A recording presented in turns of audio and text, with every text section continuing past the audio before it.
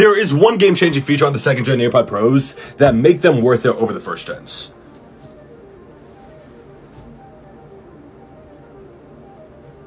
That was it. You just saw it. That was the feature. Volume controls on the physical earbud feels like a no-brainer feature, but apparently it's not because it's only available on the second gens. You also get a little lanyard loop, speakers on the bottom to make them easier to find, and much better active noise cancellation. But seriously, the feature that I actually noticed the most from the first and second gen is being able to swipe up and down the volume.